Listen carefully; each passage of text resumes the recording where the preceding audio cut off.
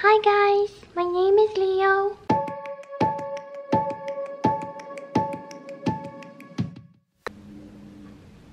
Hi, did you just wake up from your nap?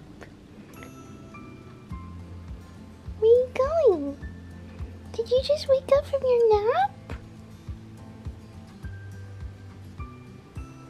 Hi, baby. He always has to sit right next to me. He's such a good boy. He's kind of like a dog. What do you want to do now? You want to go get a snack?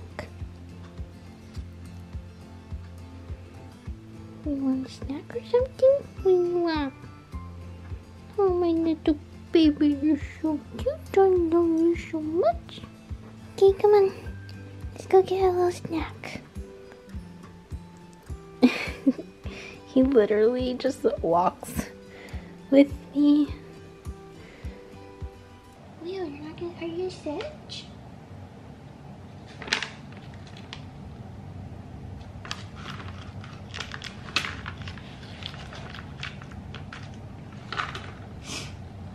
Yummy, yummy, yummy.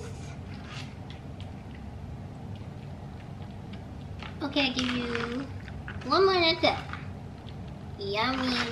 You guys wanted a video specifically starring Leo, so here it is. Here is Leo. This is what he does most of the day. You guys wanted to know what breed he was, how he is like. He is, as you can tell, he is so sweet. He is cute as a button. And I've had this little baby for 9 years. He is 9 years old and I got him when he was about 3 months from a breeder. He is actually a Siberian cat. Siberian cats are very dog-like. According to my research and according to like the breeder, they are the second largest cat breed of all the cat breeds. The reason why I chose a Siberian cat is because they are known to be hypoallergenic. So Siberian cats, they lack a protein in their saliva. I think it's called like let me Google it. Let's see. I'm sorry guys, this video is going to be super candid. I just don't have energy to like actually get dressed today. The protein that a lot of people who are allergic to cats are allergic to is called FeLD1 protein. I'll put it somewhere on the screen here. And that is actually in their saliva. So like cats lick themselves a lot to clean themselves. So when the cats lick themselves and they have that in their saliva, it gets onto their fur, and then when it dries up, like it's like cat dander, and that is typically what people are allergic to. But Siberian cats, they either have far less of that or they lack it. If you are allergic to cats and you really want a cat, you might want to try a Siberian cat. You might be able to get away with it. Now, it's not like 100% scientifically proven, but I can say that my dad is allergic to cats. He sneezes, he coughs, and my brother's allergic to cats. He like breaks out in hives all over his body. But when I brought Leo home, they were not allergic to them. I think it was either my dad or my brother. They had very, very, very mild symptoms at first, and then like after a few weeks it went away. He is super sweet. He's really smart. He was super easy to train, and he is honestly like my best friend. He goes to sleep with me. He follows me around the house.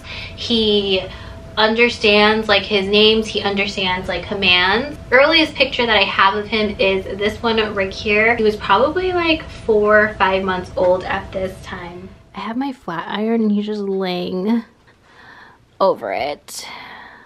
He doesn't even care. He makes himself comfortable anywhere he sleeps. Right, little baby?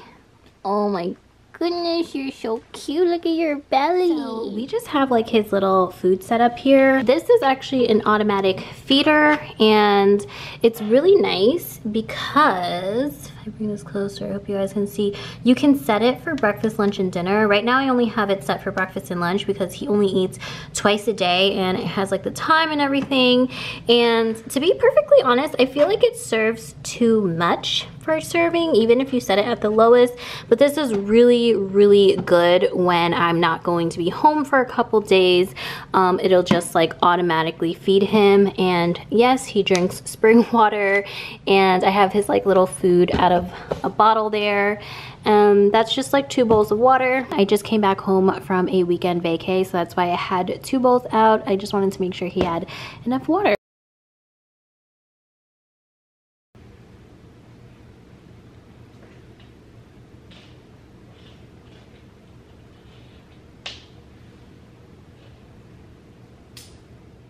All right, you ready?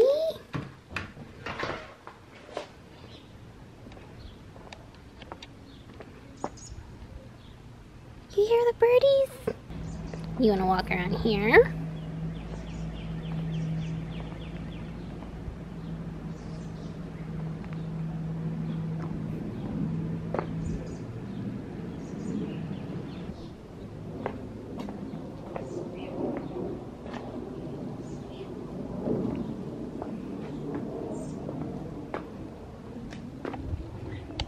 You wanna just lay down here?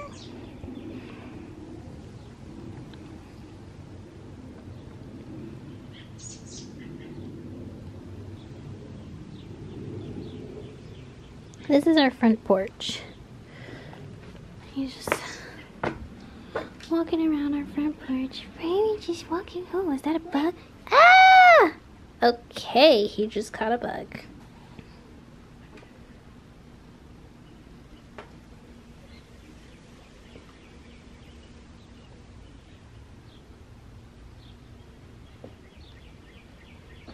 That's our house. You want to go back inside? Usually after we go outside, I like to brush him just to get off any like leaves or anything that might be stuck in his coat. Sorry.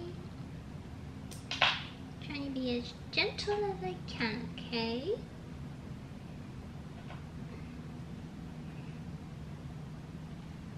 Oh.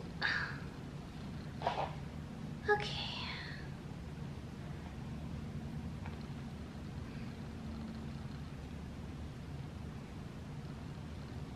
He actually really likes being brushed.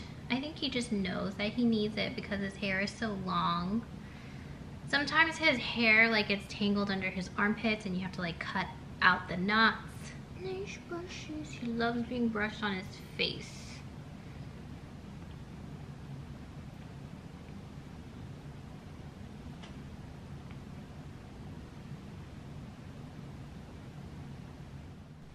So when I say that, he is literally attached to my side with everything I do.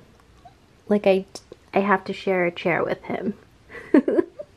Leo. Hi, baby. But I don't mind because I love him so much. Sometimes he sits on my lap, but today it's okay. Yeah, we always share this chair. So cute. I love you. I love you. Such a good boy. Such a good boy. Such a good boy. This guy is seriously the biggest furry baby.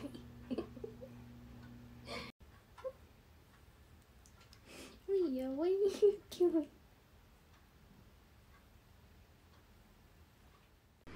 So it's nighttime and I am just here editing my video, and this is how attached he is.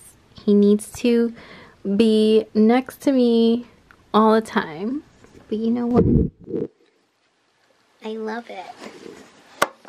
I love it. Hi. Hi. I love you. Such a good boy. I love you.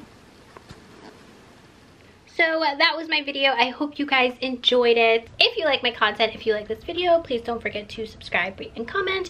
And I hope you guys all have a wonderful, fabulous day. And I will see you guys in my next video. Bye.